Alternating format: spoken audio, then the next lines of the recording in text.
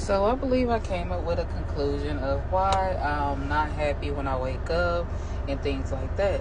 So I believe it's just because I haven't yet processed that I am in a great position, you know what I mean, in my life. Because coming from years back and stuff like that, I always job hopped, and I was just so used to job hopping.